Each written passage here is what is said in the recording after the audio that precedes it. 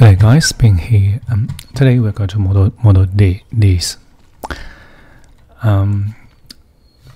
From this image, it's a little bit hard to tell what exactly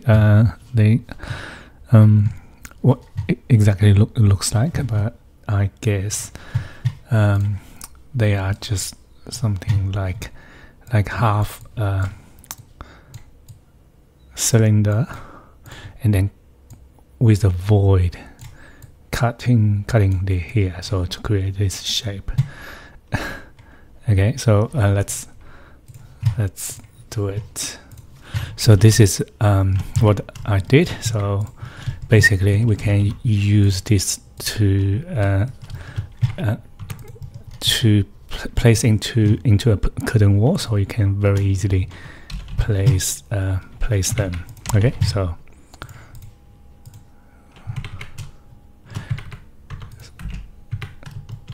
so let's start. Okay, so first we're going to create a generic model here. And okay, so first reference plane RP. So this will be we were going to use this as a back. Maybe I'll change this one to back. I'll just leave the name, but this one we can set this as front, and then another two reference plane. Oops, sorry. This can be left and right. Okay, so dimension di equal another one. So this will be the width. So because we are going to eventually place this family into a curtain panel family, it needs to be instance parameter. Okay, so now we go to front, another reference plane RP, dimension and then we call it H and instance. Okay, so now we need to go back to let me think. We need to go to left. So left. So this is what's this one? So this is back. So this will be front. Okay, so we're going to create a void first. But if you look at this, so the void will be something like this. Okay, so some go up. Okay, so we need some more reference planes. So one is here, one is here. So we can give this a dimension. So this one controls the width or the depth of this panel. So okay, so let's call it D. Hell, we don't have a D, so let me just do a dimension here.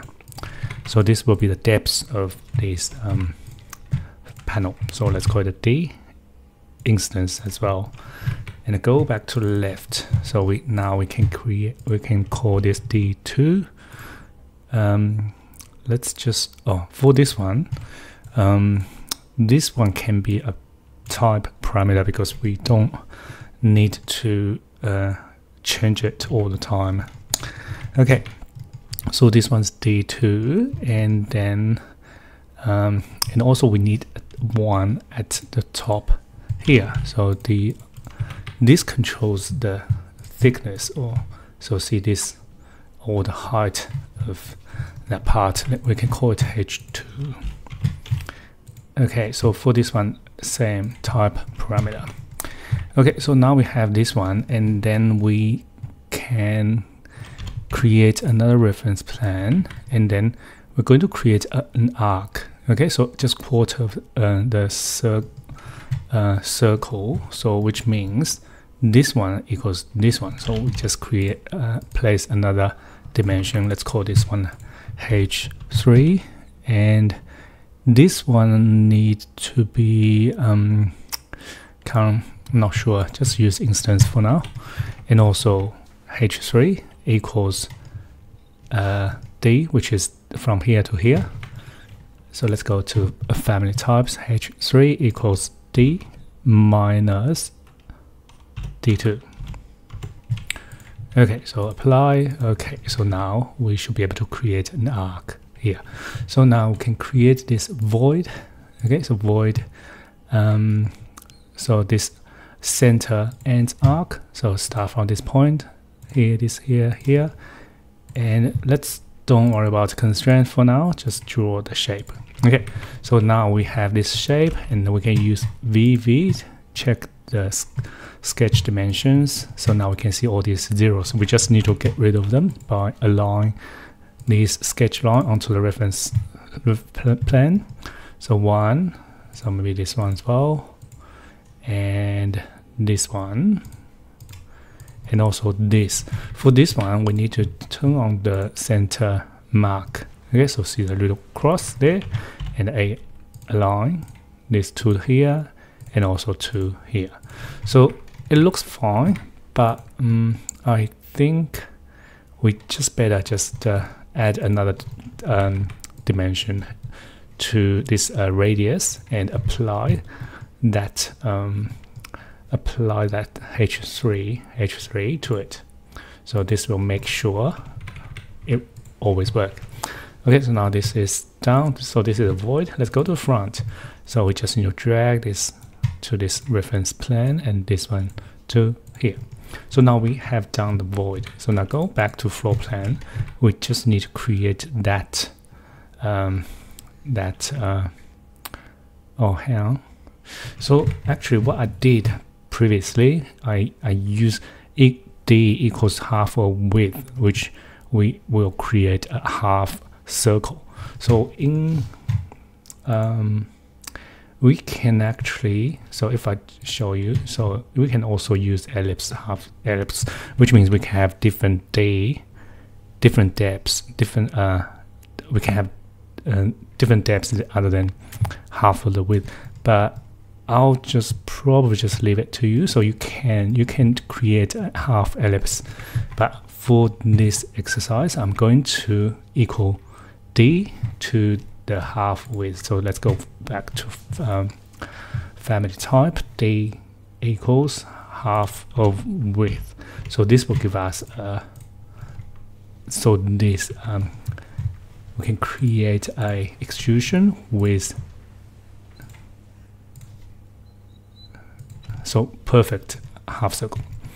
Okay, so what we're going to do is we're going to create another one. So roughly there, and draw this line. Okay, so again VV, turn on the sketch dimension. So now it's trying to constrain this one. Okay, so first let's align this to this, and then for these two arcs, we need to turn on the center mark, and then align the center mark to these two reference plane, and then so this one as well. So after that, we also need to create dimensions. So one, so this is 600 equals half of the width, and also the depth. We can apply that depth to it, and then we need this one as well. So for this one, we're going to create another one. So this time I'll call this one D. We have D1, oh sorry, D2, maybe call it D3, and use type parameter.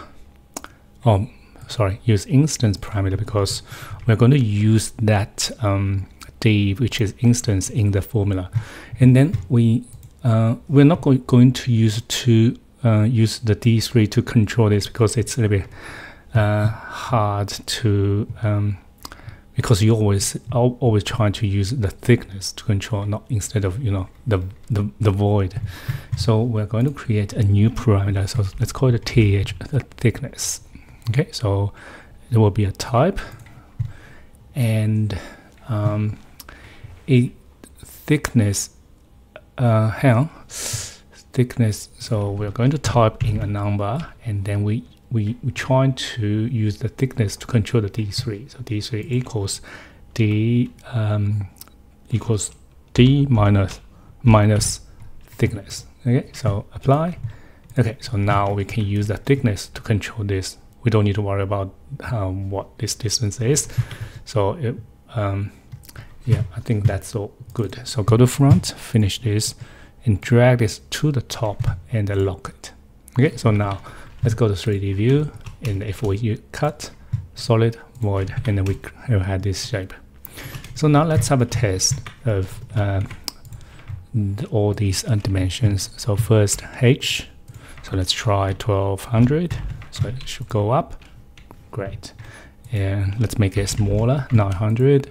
Yeah, let's make the thickness smaller, 100. Yeah, it all works. So now we're going to place this family into a curtain wall panel. Okay, so now go back here, load this into here, into this. So let's place it in the middle. So first, so we can see we can drag this onto the reference plane. So okay, so it looks like there's something's not right. It's probably because of the ratio of this family, the height is not enough. So what we can do, and also there's no handle for the height, so which means there's something's not right. So let's go back to this family, go to the front. So height, so make sure first you need to make sure it's instance parameter which is correct. And then the other thing we need to make sure is when we place this dimension, so this is something you need to it's a little bit hang on, it's a little bit hard to it's a little bit hard to drag this point out. So you can see you just need to drag this point, so move onto here in the tab to make sure it picks the reference plane, not the level. Okay, so now change this, just apply the parameter to this dimension again. I think it's h. Yeah, all good. Load this back, overwrite. So this time you should be able to see this handle. Now we can drag this up, lock, and also this here to here, lock. So now let's have a look in 3D view. So this is it, and then we for curtain wall panel, you don't need to associate family parameters for the height and for the width, because they are controlled by the grid in the project. Okay, so don't worry about these two. And what we need to is to create parameters to control these. So let's say this is the thickness, right? The thickness. So I'll just create a new parameter called thickness, and I'll use type parameter. And h2, what's for h2? Forgot. Okay, so it's for this one. I think I will just create a parameter called h2, and for d2, I think d2 is for this one. So let's change this to 300 for example. Yeah, good, great. And then we create a new, let's call it d2 type, and OK, and OK, and OK. So I think everything should be good now. So let's try. So I'm going to just create a project with no template. So just empty project, and then load this. Sorry, not this one. Oh, not this one. This one. So it's a curtain wall panel. Load this into the project. Okay, so now go to WA wall, on the wall, curtain wall. Just create a curtain wall. So let's go to 3D view. So this is a curtain wall with nothing. Okay, so nothing. And then we just apply that wall, which is this one. Oh, what's this one? Oh, sorry, wrong one. Here, family 4. What is that? Yeah, family 4. And we're not, maybe we'll set the horizontal work plan, horizontal grid as maybe 3 meter. vertical maybe 2 point fixed distance. For vertical, I'm going to use maximum spacing, maybe 2400. Okay, so maybe make this a little bit higher, 3, 6, and okay, so apply, and okay, so now you'll see, I think something's not right. What's that line? Okay, so looks like something's not quite right. Let's try. Oh, I think that's right, because yeah, because the height of this curtain wall by default it's 6 meters. It's interesting. Anyway, so this 367200 will give us 2 full height, and then you can drag this so to create multiple of this curtain wall panel. And also let me just try to try to adjust. If I adjust this one, it will automatically reduce the width. And for the height, let's have a look. So if I want to reduce the height, what? Let me try to use the 30. If I make it 3 meter, and let's see what happens. Okay, great.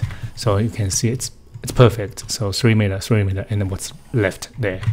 So I think that's it. And if we want to control the thickness of the height of here, the depth here, so you can tab, select one of these, and edit type. So it's all here. So and if you change one, I think I believe you will change all. So for example, this, yeah. So you will change all. Okay, and then if you wanted to create different, you just need to edit type duplicate. So maybe unpin it and edit type duplicate. You can create different settings. So for example, this. So you can have different one. Okay, so that's it. I will upload this family for you so you can have a play. And if you have any questions, please let me know. I'll see you next time. Thank you. Bye.